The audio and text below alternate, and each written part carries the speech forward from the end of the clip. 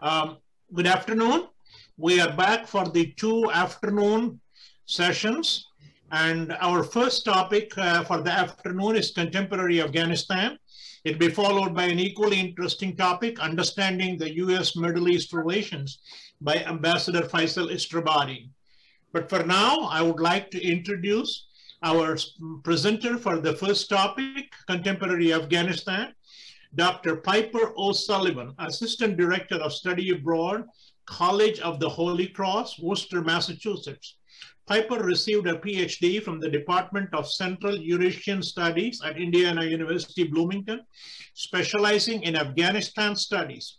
Her research interests include Pashto literature, the history of print media in Afghanistan, as well as art history of the region. She was a visiting researcher at Kabul University in 2017. In 2021, she completed postdoctoral training in refugee mental health at Harvard Medical School. Currently, she serves as Assistant Director of Study Abroad at the College of the Holy Cross, managing 12 programs in international education. She also volunteers as a family mentor to newly arrived refugees in the Worcester, Massachusetts area where she resides. By way of education, she has a PhD and MA from Indiana University, Bloomington, BA from Mount Holyoke College. Please join me in welcoming Dr. Piper Sullivan. Piper, please take it away. Thank you.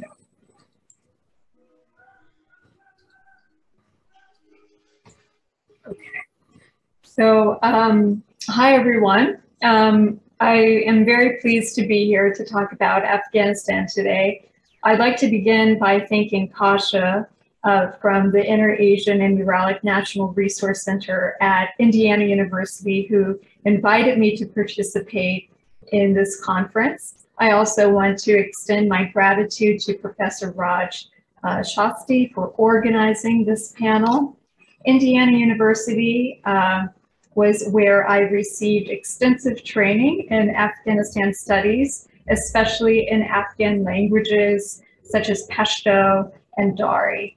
My graduate advisor, Professor Nazif Shakrani, who is originally from Badakhshan province in northern Afghanistan, invited me to Kabul in 2017 to conduct dissertation research at the library of Kabul University.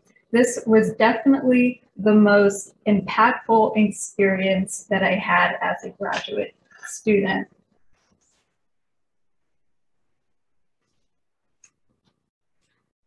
Despite reading about Afghanistan for many years, actually being there on the ground surprised me in many ways.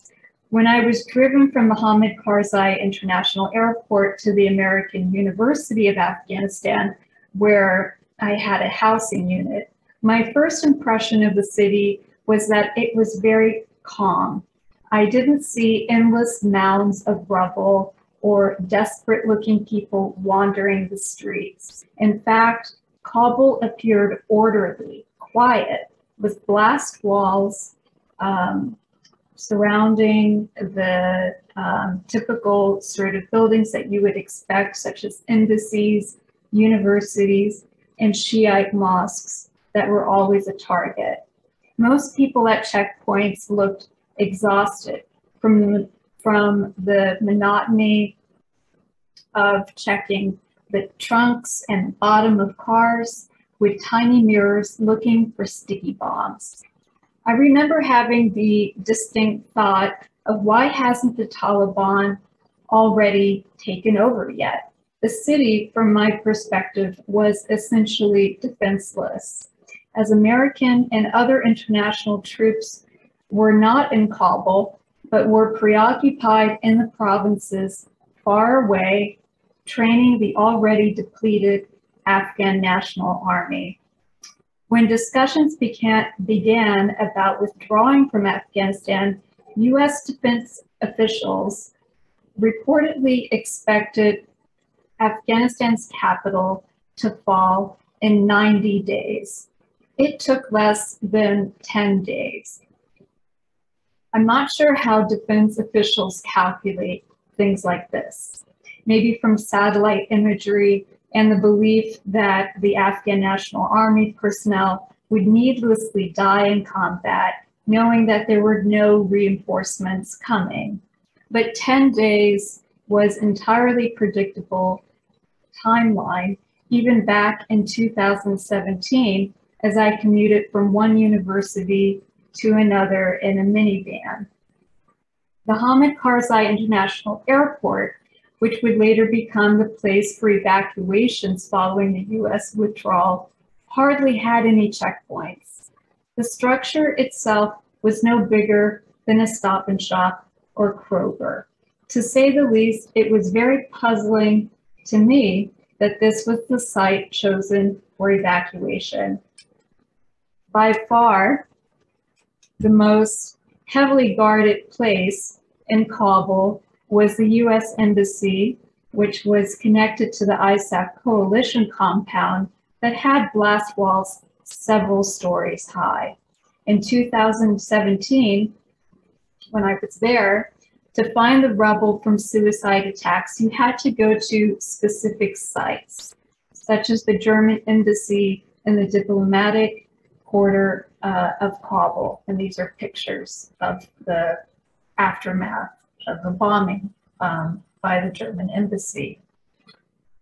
And another example is would have been visiting the Shiite community in northwestern Kabul, where a suicide car bomb detonated, killing a group of government employees on their way to work.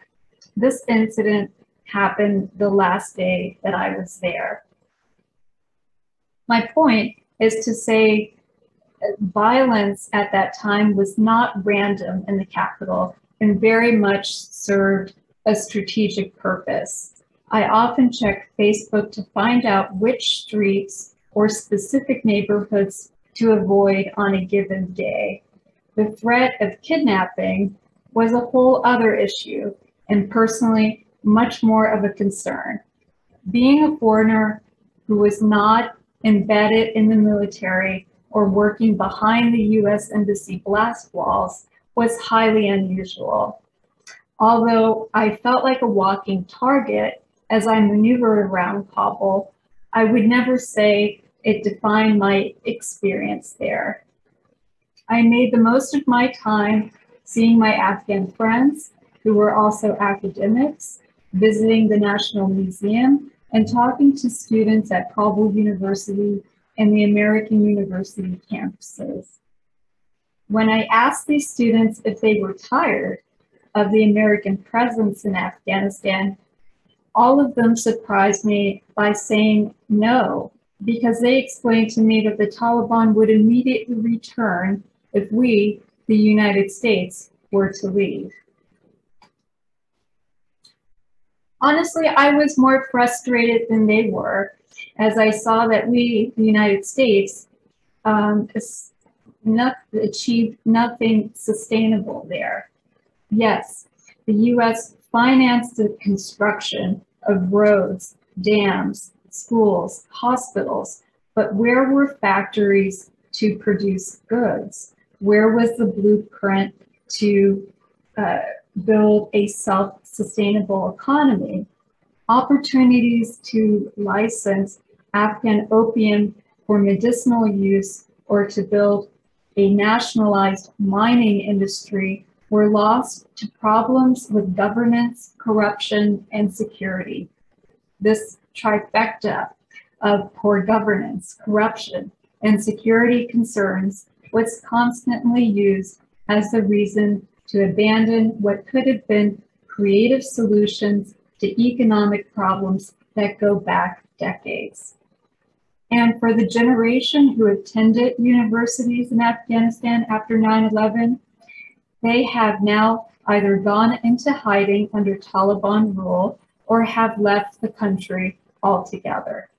According to the BBC, since the Taliban took control last August, 229 professors from 3 of the country's major universities in Kabul, Herat, and Balkh have left the country.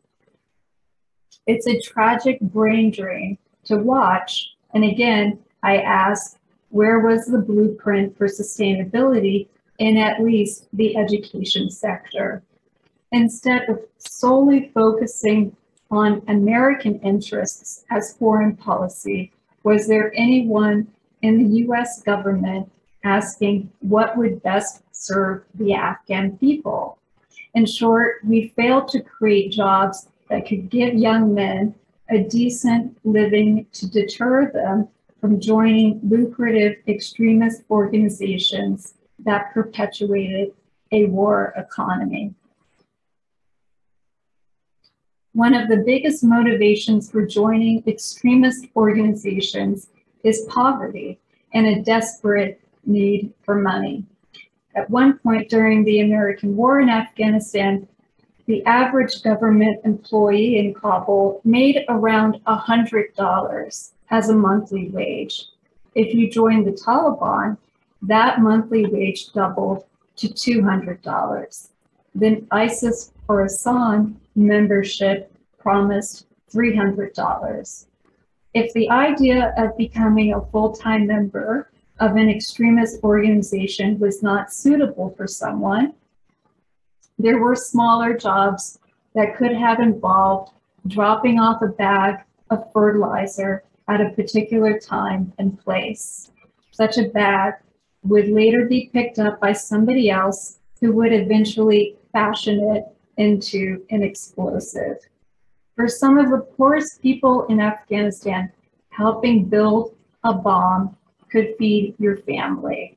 My point is that terrorism in a war zone is not always linked to brainwashing in a madrasa, but can be fueled by extreme poverty and a lack of employment options.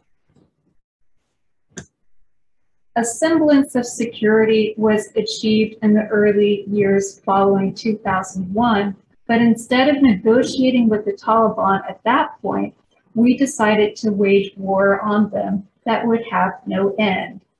The US has now been added to Afghanistan's long list of empires that have found their grave there. Afghanistan is popularly known as the graveyard of empires, not only because of its mountainous terrain that defies powerful and well-equipped militaries, but efforts in the name of nation building continue to miss the mark. Most importantly, external foreign powers have perpetuated a flawed model of governance in Afghanistan. Dating back to the Great Game of the early 1900s, Britain and then the Soviet Union and the US have all financially helped secure a single leader in the country, whether it was one Amir, one general secretary, or one president. The result was a highly centralized form of governance with undisputable favoritism towards Pashtuns from the Badakhsai Durrani tribal lineage. With a country as ethnically diverse as it is geographically complex, Afghanistan is not suited for centralized but decentralized model of governance. And for more information about the Great Game in Afghanistan, I recommend watching Rory Stewart's documentary that's listed on the list of resources, specifically episode 1.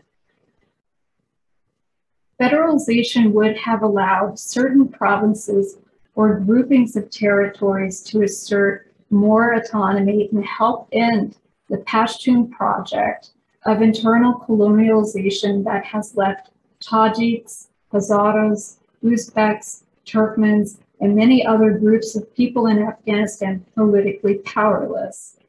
Perhaps one of the most frustrating moments after 9/11 was the Bonn Agreement that took place in Bonn, Germany in December of 2001, and the proposal for decentralization was completely rejected. In Europe, far away from Kabul, the fate of Afghanistan was determined by the United Nations and Pashtun elites, along with the select group from the Northern Alliance.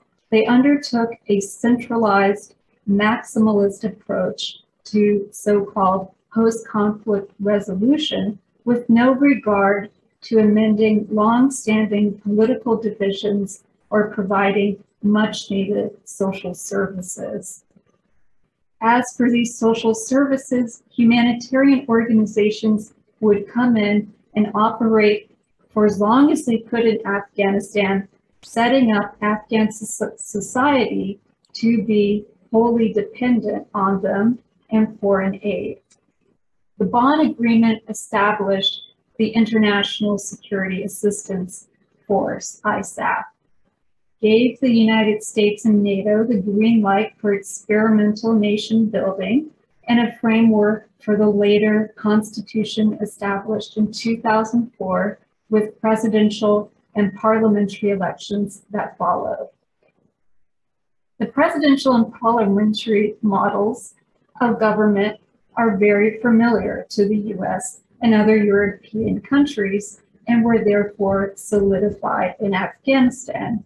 Tragically, the international community ignored the lessons of history that showed us that Afghanistan rarely ever thrived under such conditions, especially in the provinces and for ethnic minorities. One takeaway that I hope you have from this presentation is that Afghanistan's contemporary problems were and still are directly tied to foreign powers. One individual that I would like to highlight is Gulbuddin Hekmatyar. He is also known as the Butcher of Kabul. During the Soviet-Afghan War, Hekmatyar was a leader of a Mujahideen political party named Hizb-e-Islami of Afghanistan, who propagated the most hardline and extremist propaganda with the aspiration to transform Afghanistan as an authoritarian Islamist theocracy. Ironically, he never received a traditional Islamic education, but studied engineering at Kabul University before fleeing the city after murdering a Maoist student on campus. Hekmatyar was obsessed with his image. He published more than any other resistance group during the Soviet War, with magazines such as the Mujahideen Monthly that always featured his photo, often collaged with photos of large crowds of people to make it look like he had an enormous following. In fact, most Afghans desperately wanted a more moderate leader. Nevertheless, the United States was misguided in utilizing Pakistan's Inter-Services Intelligence Agency, ISI, to channel CIA funds to the Mujahideen, also known as Operation Cyclone. Gulbuddin Hekmatyar was the top beneficiary of Operation Cyclone, and it was estimated that about $600 million were transferred to Hekmatyar, $200 million per year from 1987 to 1989. ISI's favoritism towards Hekmatyar was primarily due to the fact that he was the most militant among the Mujahideen and a strong proponent of the Pakistani-sponsored Islamist insurgency in Kashmir. Additionally, Hekmatyar was attractive to ISI as the organization sought to build up Pashtun clients outside of Afghans' traditional royal tribes, the Durrani Barakzai lineage.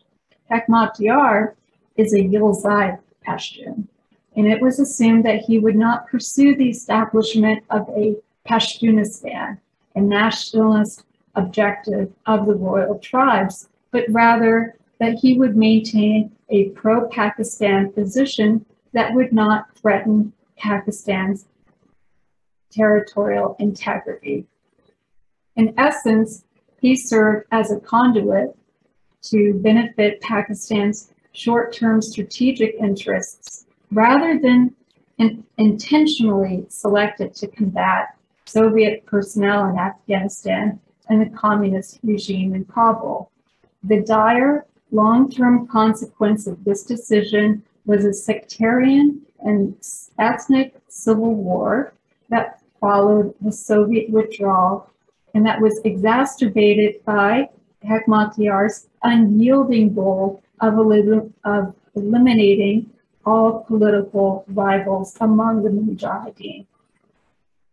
Hekmatyar mirrored Afghanistan's communist general secretaries in his fixation on eliminating potential rivals among the Mujahideen. In other words, revolutionary change to create an Islamist utopia necessitated violence. Thousands of Afghans in Kabul were killed in the crossfire from 1992 to 1996 as ISI, via the CIA, supplied Hekmatyar with a large number of rockets, which he stockpiled to use after the Soviet withdrawal. Therefore, what we can take away, what emerges most clearly from Operation Cyclone, one of the longest and most expensive covert operations by the CIA involving billions of dollars, was that the CIA prioritized winning the immediate war over the pursuit of ensuring long-term stability in the region. When the Taliban emerged as the victors of the civil war in the early 1990s, Hekmatyar fled to Pakistan. When he finally returned to Afghanistan in May of 2017, after his self-imposed period of exile, he decided to buy the property directly across the street from the American University of Afghanistan. So for a little while, he was my neighbor. His enormous compound was guarded by tanks, and the blast walls were decorated with images of himself. His return to Kabul was not welcomed. Afghan staff at the American University told me they lost family members during the Civil War because of his relentless attacks on the city. For the American personnel at the university, his purchase of the property across the university elevated the already high-risk area in terms of security. However, despite all that, he was still invited for a campus tour at the American University, an invitation that outraged many students and myself. Regardless, it was believed by some of his remaining supporters that he could possibly broker peace with the Taliban, since, in their words, the Western-backed government was not working. For me, Hekmatyar is someone who embodies the words of the late Benazir Bhutto and former Prime Minister of Pakistan, who warned George H.W. Bush that his financial alliances with the Islamist movement in the region were creating a Frankenstein. And for more information about Hekmatyar and the proxy war in Afghanistan in the 80s, I highly recommend Steve Cole's book, Ghost Wars.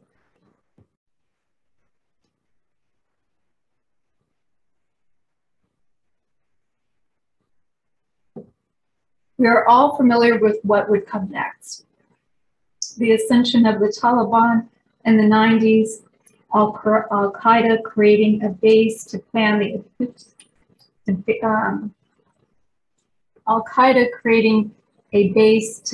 attacks of 9/11, and the US invasion of Afghanistan beginning no less than a month later on October 7th. While we achieved our immediate goal of dismantling the Al-Qaeda training camps there, it came at a high price, and mistakes were made by the US military during the war that should not be forgotten. One of the privileges of being an American is that I can critique foreign policy and the blunders of our military leaders without fear. I certainly don't take this privilege for granted. Before I continue my critique of American foreign policy, I should say that I worked as a Pashto language tutor for several years to American veterans who served in Afghanistan. It was an interesting experience, as nearly all of them had the desire to learn this Afghan language called Pashto and return to Afghanistan, not as part of the military, but to engage in humanitarian work there. All of them had severe symptoms of PTSD, and while I don't think any of them ever actually returned to Afghanistan, they wanted to learn Pashto as a way to connect and better understand a people they fought but never knew anything about. From my perspective, they wanted to create different, perhaps more positive associations with Afghanistan in their minds. Learning a language could be a gateway to help them lessen the burdens of war that they carried with them every day and meet Afghan Americans and potentially imagine peaceful engagements in Afghanistan, if only in their minds. In the early years of the American war in Afghanistan, coordination between humanitarian efforts and military operations was lacking. Today, Afghanistan remains in the top 6 of the most heavily mined countries in the world, with a count of 10 million that continues to maim and kill 12 Afghans per day. Despite the well-known accumulation of mines during the Soviet-Afghan War and subsequent civil war, the early months of the U.S. coalition forces air campaigns in early October 2001 and through 2002 was especially egregious with the use of cluster bombs in Afghanistan. Cluster munition, like landmines, remains active for decades and are known to leave behind a significant number of unexploded bomblets. Up to 200 of these smaller bombs are contained within each cluster munition. The cluster bombs used in post 9/11 Afghanistan estimated to be over 1,200, containing nearly 250,000 submunitions, were manufactured in the same color of yellow in size as airdropped humanitarian daily ration food packages. You can see that this is the bomb and this is the humanitarian food package. Each of these humanitarian food packages contained a standard 2,000 calorie meal. A lot of children picked up a cluster bomb and thinking that it was a humanitarian daily ration. So this appalling mishap eventually prompted the Pentagon to change the color of the HBR packages and broadcast warnings to Afghans via flying radio transmitters and leaflets informing people how to differentiate between the two. On a separate but related note, cluster munition also continues to haunt Vietnam. Approximately 7,000 people have been injured or killed by explosives left from the Vietnam War era in Quang Tri province alone. The Vietnamese government now estimates it will take a century to completely clear its country from mines and cluster bombs from the war. The same could be said for Afghanistan.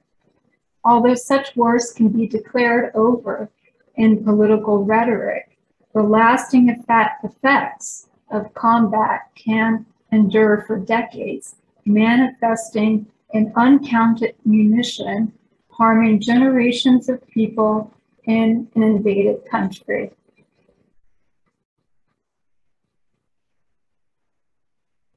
More recently, I am relieved to see the New York Times has spearheaded more investigative reporting on the use of drone strikes. Drone strikes were ubiquitous in Afghanistan and along the Pakistan border. Contrary to popular belief, these are not ultra-precise weapons, but involve multiple strikes to hit a target. There have also been numerous instances of hitting innocent civilians, or what is typically referred to as collateral damage.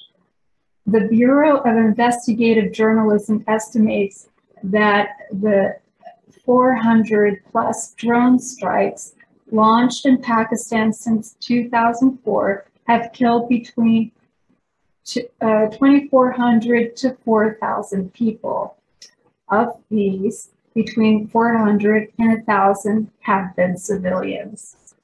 Under the Obama administration, drone technology improved, and the second generation armed drone called the Reaper, for example, can locate a target to a single room within a house.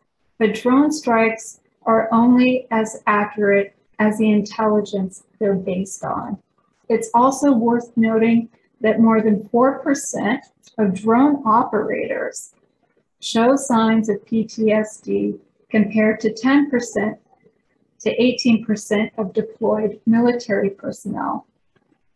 Drone pilots with PTSD are just like any other military personnel who have experienced trauma, but they are also less likely to get treatment and the support they need.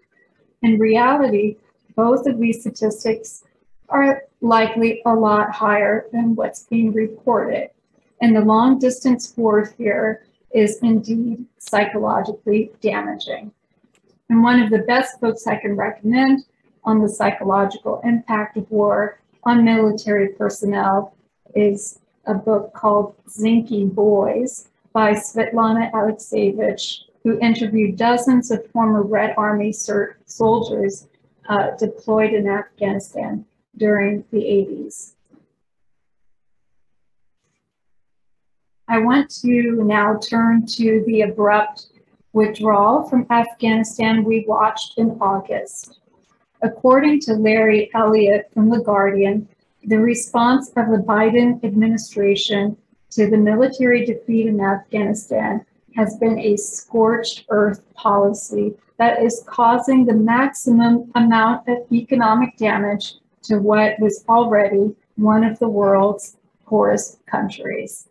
Prosecuting this war by other means involved freezing Afghan state assets held in New York. It has meant the threat of sanctions against banks and other foreign companies doing business in Afghanistan. It has involved halting payments from the World Bank's Afghanistan Reconstruction Trust Fund. It meant no emergency COVID-19 financial help from the International Monetary Fund. While the illicit opium-based trade is still going strong, the rest of the economy has pretty much collapsed. On average, firms have laid off 60% of their workers. The price of basic foodstuffs has risen by 40%. More than half of the population is in need of humanitarian assistance, and the poverty rate is in the region of 90%. These are the highest levels of distress anywhere in the world. A combination of severe drought and decreased livestock and agricultural yields and the freezing of foreign aid has pushed poor Afghans over the edge. Promising their daughters early for marriage in exchange for cash is seen as a lifeline for families that barely have a scrap of bread to eat. The UN Population Fund has warned that it is deeply concerned by reports that child marriage is on the rise in Afghanistan. The executive director of UNICEF said in a statement, "We have received credible reports of families offering daughters as young as 20 days old up for marriage in return for a dowry. For an average 8-year-old, marrying her off would generate the equivalent of $2,000. On the page of multimedia resources, I list 2 movie recommendations. One of them is a movie called Osama. It has nothing to do with Osama bin Laden, but about a young girl who tries to disguise herself as a boy to make money for her family. The movie ends with her real identity being discovered by a mullah who eventually decides to take her as a child bride. It's a powerful movie and the first one to be filmed entirely in Afghanistan after 9/11.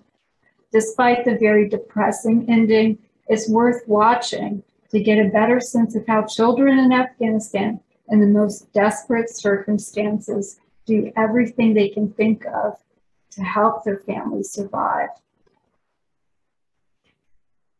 And things look likely to get worse as the crisis spirals, with more than half of the population facing hunger and 3.2 million children suffering from malnutrition, according to the UN World Food Program.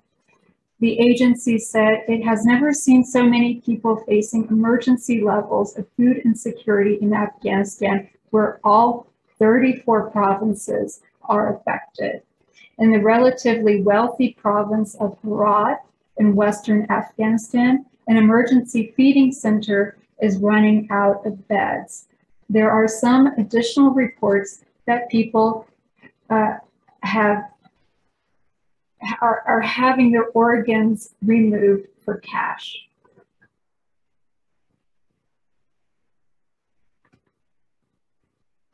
The limited humanitarian funding is arriving in Afghanistan through UN agencies and some of the leading development charities. But it is a fraction of the aid that was flowing in to keep schools open and pay the salaries of public sector workers before the Taliban took over. Precise estimates of the scale of short-term help being provided are difficult because conditions there are so chaotic. It's hard to say whether the cash being airlifted is actually arriving where it is needed. It is probably about 10% of the 8.5 billion a year that was coming in before the Taliban took over. Afghanistan's new rulers do not have an economic plan. They didn't have one in August, and they still don't. The Biden administration, from my viewpoint, needs to stop withholding money from the country to avoid what is shaping up to be not only a humanitarian crisis, but what one can argue is turning into a crime against humanity. The US is not a state party to the Rome Statute of the International Criminal Court that established 4 core international crimes: genocide, crimes against humanity, war crimes, and the crime of aggression. The US participated in the negotiations that led to the creation of the ICC. However, in 1998, the US was one of only 7 countries that voted against the Rome Statute. The US President Bill Clinton signed the Rome Statute in 2000, but did not submit the treaty to the Senate for ratification. In 2002, President George W. Bush effectively unsigned the treaty, sending a note to the United Nations General Secretary that the US no longer needed or intended to ratify the treaty and that it had no obligations to it. This obviously coincides with the war on terror and the subsequent invasion of Iraq. what is clear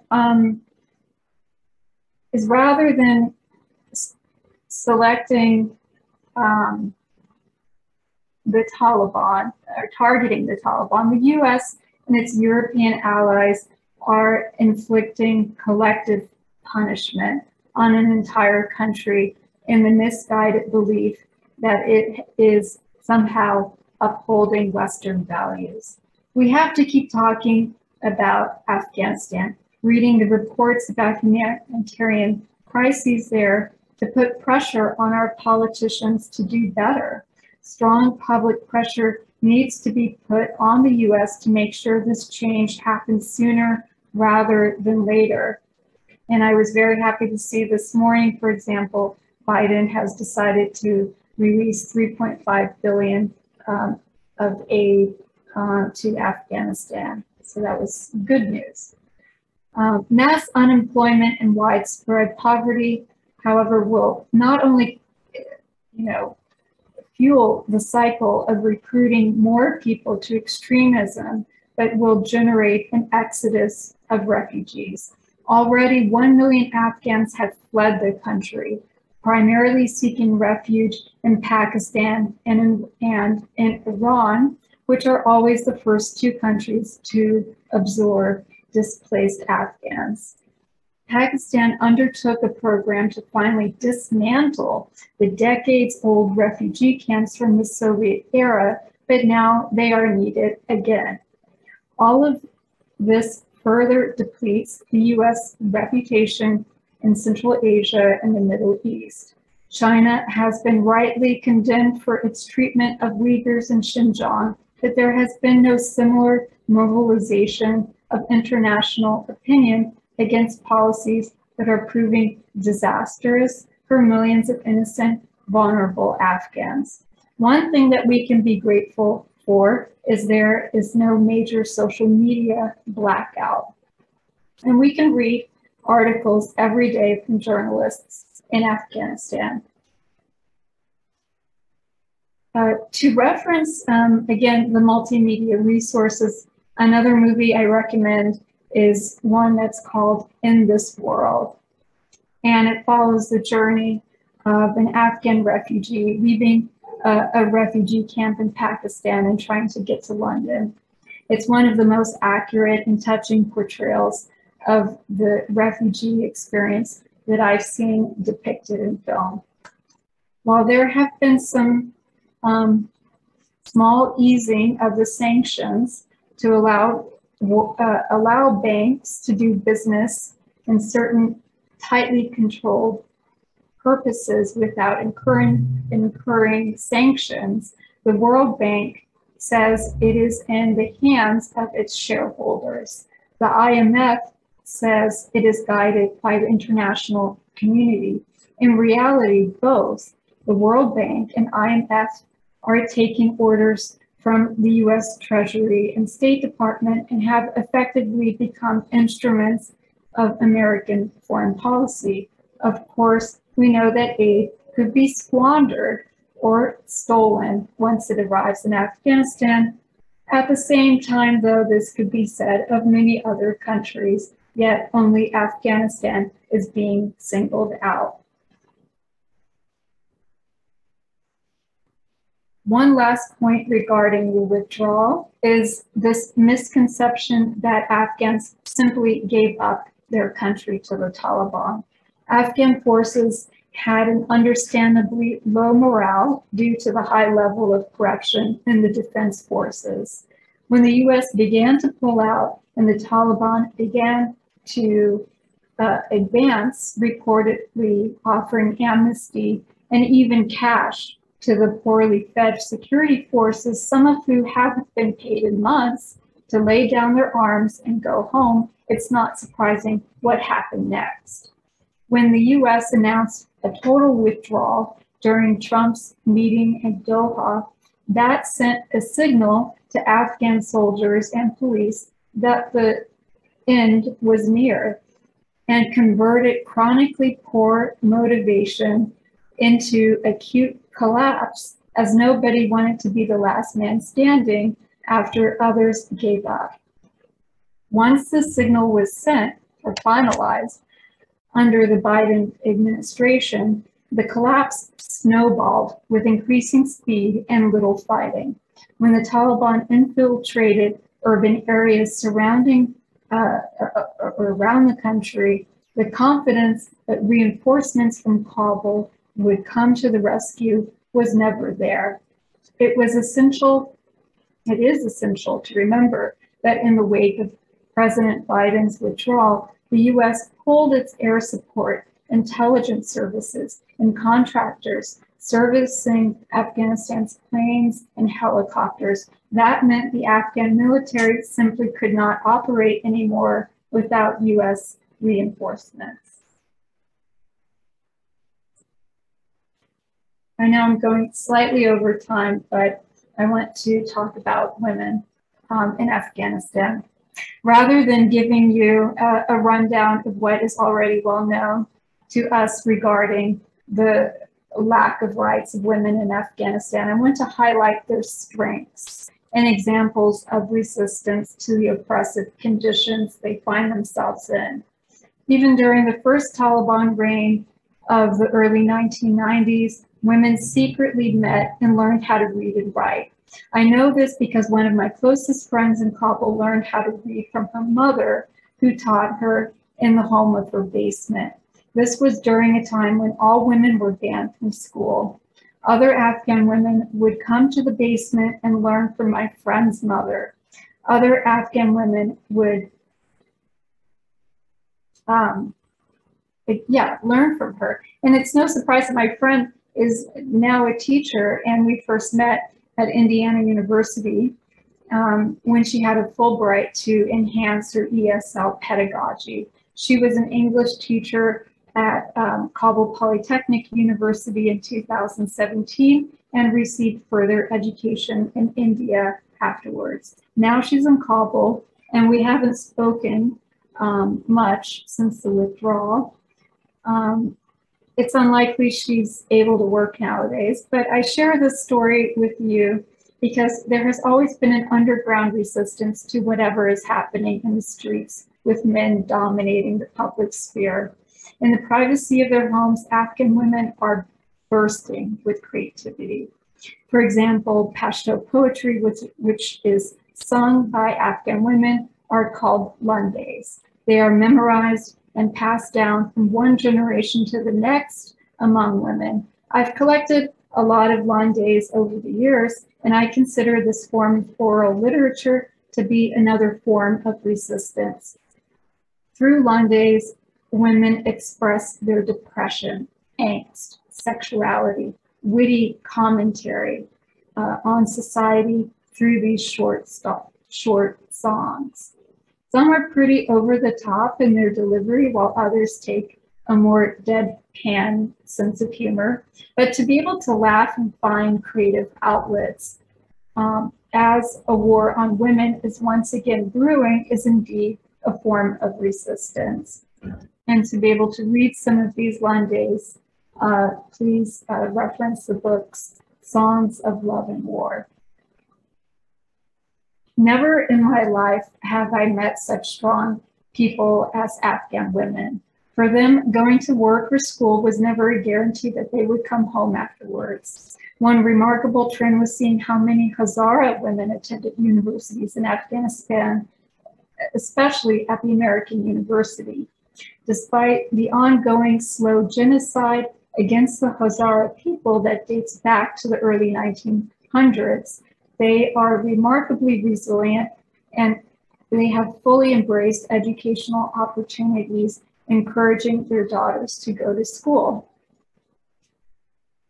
Fortunately, we can say the Taliban is not mandating the burqa as they did in the 1990s, but certainly a more tight-fitting hijab is now required. Since withdrawal, some women have been allowed to resume classes at public universities, but only in select areas. Especially only the public universities in warmer provinces of the countries have resumed classes. In the colder areas, such as Kabul, higher education institutions are not expected to open their doors to male and female students until late February. Aside from university students, girls have now been banned from receiving secondary education. Also, the Ministry of Women's Affairs has been disbanded, and in many cases, women have not been allowed to work. Nevertheless, I am optimistic that the women of Afghanistan will continue to learn and get through these challenging times together.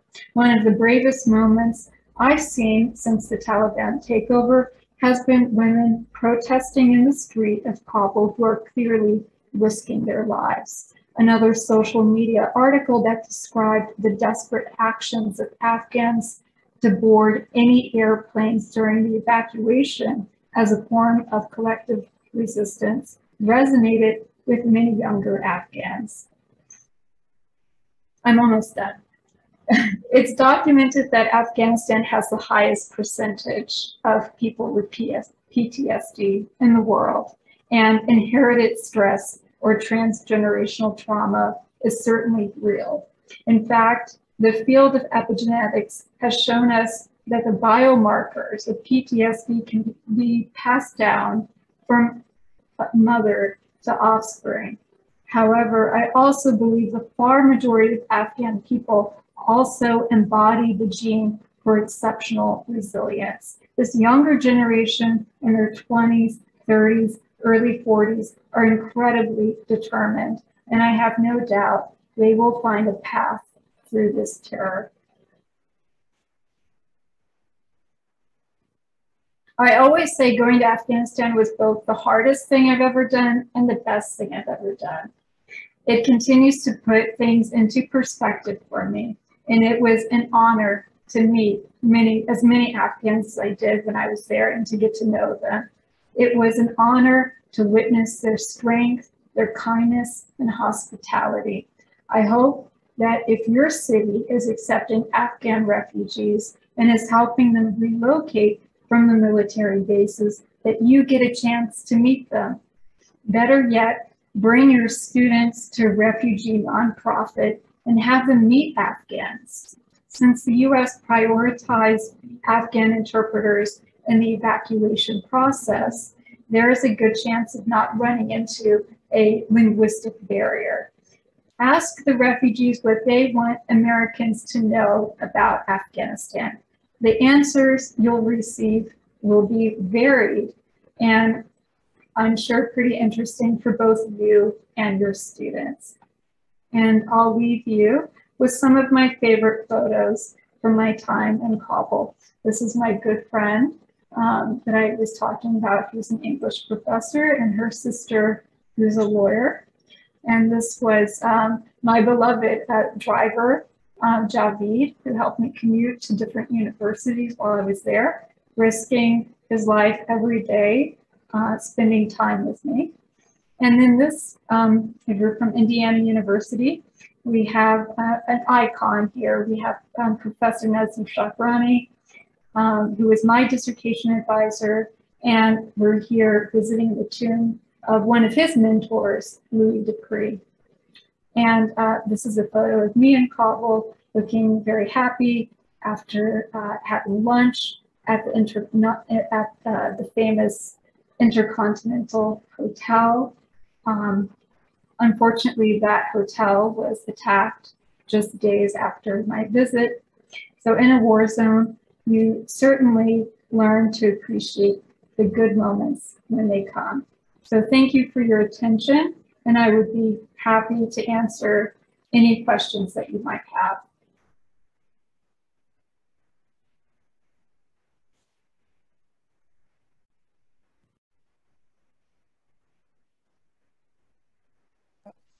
Raj, may I make a comment?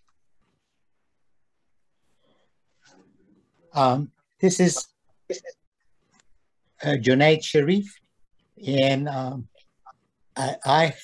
this is yeah, I'm so excited because I tried so hard to get in touch with you, Dr. Sullivan, about the Lunday, because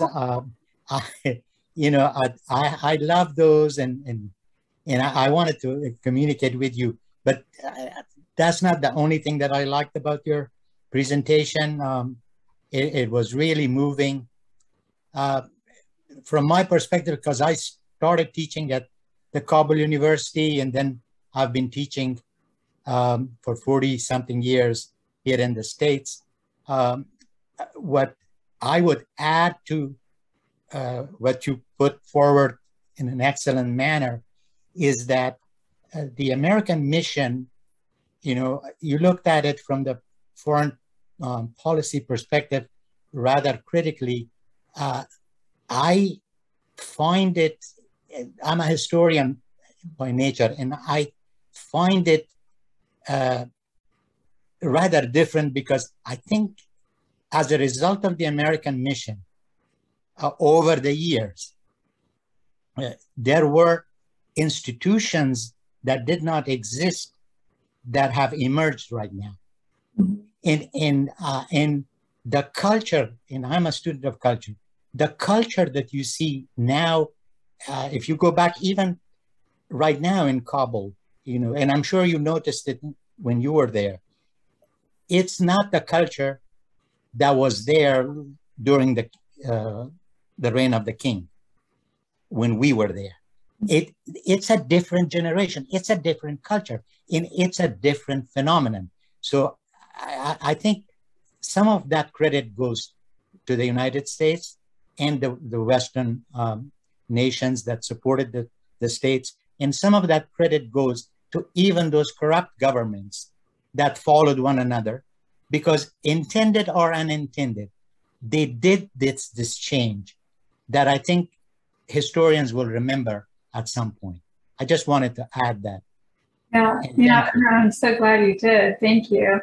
Yeah, it is a really unique, because we now have a whole generation who has been born and received education in Kabul after 9/11, and they're so, like all young people around the world, so much more interconnected and using social media, and they were always on their cell phones and wearing jeans and sneakers, and it was really no different than being, say, at an American college campus, to be honest. And so that is remarkably different than decades past. Excuse me. As somebody who has lived as an American citizen in this country, the picture you have painted gives an impression that for every $1,000 we spent in Afghanistan, we didn't even get 5 cents worth of return on the investment, and it was all a complete waste of money. Is that assumption correct? And if so, are you trying to present a picture which is quite different from what the government has presented over the years, whether it is that of Bush or Obama or Biden? I think I'm just trying to present the situation as I personally evaluated it. And I think whether it's Biden, Obama, Bush, Reagan, all of the US presidential administrations have really missed the mark in Afghanistan and perpetuating going back to the idea of this. Perpetuating the corruption, if anything. Yes, by virtue of perpetuating the idea of a single leader in the country, when there are so many different factions and tribes and ethnicities and religious diversity there. It's a model of governance that doesn't work, and so that's one of the main points I was trying to convey. And the question of whether it's been completely, has this been a complete waste of money? I wouldn't go that far. I would say that yes, it has benefited certain people to obtain a education that was not available to them prior to 9/11. However, I do need to obviously talk about the brain drain that is occurring before our eyes. Okay, we have time for a few more questions. Sure. Dr. O'Sullivan, my question would be, why couldn't these things be stopped initially? The United States is the most powerful country in this world. We know wars are going to happen. Why couldn't we go into a country and sit down with these kings or whoever these rulers were and talk out our problems instead of having collateral damage as far as innocent people dying? You have to rebuild the countries that you blew up. You're wasting government money.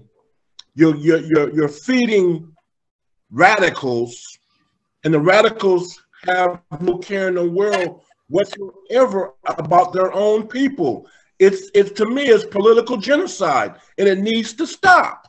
Yeah, Darius, I couldn't agree with you more. Everything you just said is so frustrating, and I think there was just a fear of honestly, of creativity, a fear of bringing academics or historians or regional experts into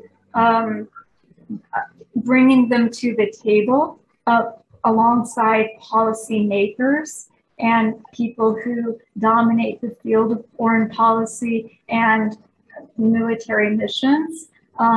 You know, I don't really think regional and historical expertise is invited enough into the domain, and there's not a lot of discussion between these two, and that's something that America can definitely work on. You know, it's strange that every war that we are involved in has to be abroad. What if all these things were centered in the United States? I bet our thoughts and our action would be totally different. We would be on the ball about wars within our country. You know, it grieves my heart to see that some of these most prominent countries in overseas have been almost eradicated and destroyed by war. And the ISIS, what's the other group of radicals that we had before? They could have been all stopped if we had just pushed the issue of eradicating every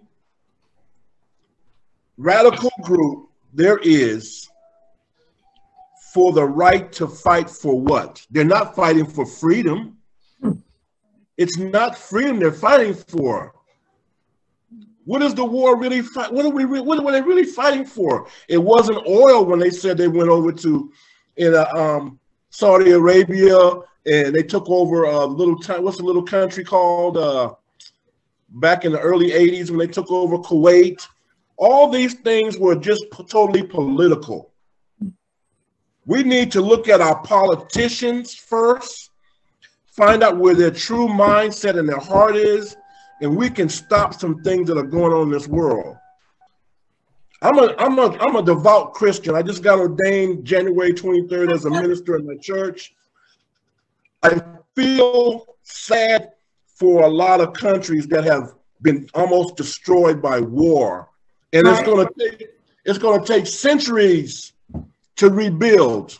Yeah, exactly. When I was doing dissertation research, I was focusing on print media and collecting magazines and transcribed, academic conferences that were happening in the 80s in Pakistan among Afghan intellectuals, and especially some of the saddest papers were written by Afghan economists at that time, just evaluating what was happening as a result of the Soviet invasion. And they predicted their economy at that point, let's say in 1987, that the economy has been set back at least 50, 60 years. and then the Taliban comes in, and now, I mean, we have not taken this long historical perspective and the lessons learned from history and incorporated that into approaching conflicts around the world. And we're so heavy-handed in the military sense, negotiation really just takes a back seat, and it's devastating. For me, it's an emotional issue too, and it makes me angry, it makes me frustrated, so I hear you, and congratulations on you becoming a pastor. Darius, excuse me, we need to give other people a chance to ask them questions. Of course. Please excuse me, sir. Okay. That's why. Other questions, please. Yeah, Darius mentioned ISIS. To what extent is ISIS-K a destabilizing force to the new Taliban government? So ISIS is really ISIS is isolated.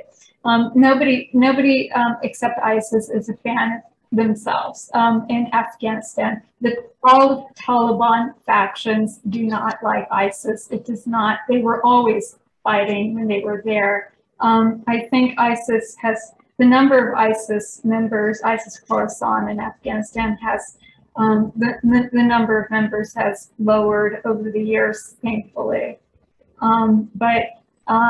Yeah, I mean, ISIS definitely continues to, despite its lower membership, does some of the most horrific things. For example, when during the evacuation process, it was ISIS Khorasan that decided to do I think it was the suicide car bombing right outside the Hamid Karzai airport that killed, I think, 12 American soldiers there.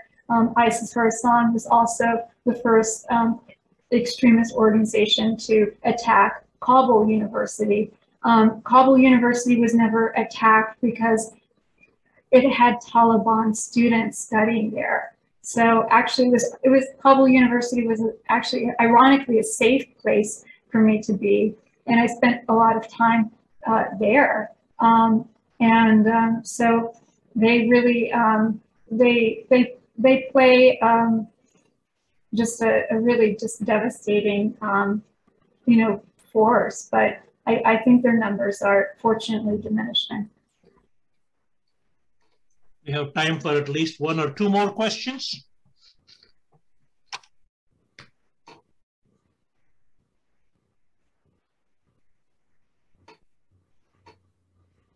At this time, continue to record your impressions and thoughts and commendations and critiques of the presentation, and you can enter them in the chat box. Any other questions? If nobody has questions, I'll turn it back to Darius. Yeah, turn it back to me. Dr. O'Sullivan and Dr. Sashi, I am thankful for the opportunity today to listen and be a part of this forum. Our foreign policy needs a big overhaul. I think all countries that are our allies need to get together and sit down and talk some truth. We need to get away from politics for a minute and talk about families that are lost. Understand what families do mean to these cultures in foreign countries. We have to stop looking at color barriers, ethnic groups, and understand that we are all under one umbrella. That's God Almighty. They forget about him. It's all about feeding your pockets and who has the largest bombs out here or what group is stronger. Nobody is stronger. You got to look at the casualties that are happening in these countries. Like, oh, Dr. Sullivan said something so ironic. Collateral damage. A lot of people just look at collateral damage as really trash. Human lives are not trash, by no means. But when this forum is over, I would like each of you to keep in touch with me, because I went back to school after 38 years. I left school in '85 and I came back in 2020, and I'm finishing my degree. And this right here is helping me to more understand about international relations, what's really going on abroad, because I would love to be an ambassador to some small country when I get my degree. So I can go over there and try to help people, these countries. I'm not going to sit on my degree like a lot of professors do that have the knowledge and the understanding to go out there and do the footwork and not be afraid to do what they have to do to make a little niche in this world to help other foreign countries and America to understand what's going on over there is not going on in the United States. Let's get off of this high-powered America, because there's problems here also. But let's work on abroad, because a lot of countries have been destroyed by wars, and it's going to take a lifetime to restore them. Okay, thank you for the opportunity. If there are no other questions, we would like to adjourn and take a break for 15 minutes. On behalf of the consortium and the group that has gathered here, I would like to thank Dr. Piper for a very wonderful presentation. Please continue to record your thoughts and impressions in the chat box. We will regroup we have the ambassador presenting the last presentation on the understanding of U.S.-Middle East relations. Let us try to regroup at 2:25 p.m. Thank you very much. Take a break and let us, please do not leave us. We've got a very wonderful presentation by a former ambassador. Carl, do you have anything to add? No, we'll see you right after the break. Yeah, 2:25, please. Thank you.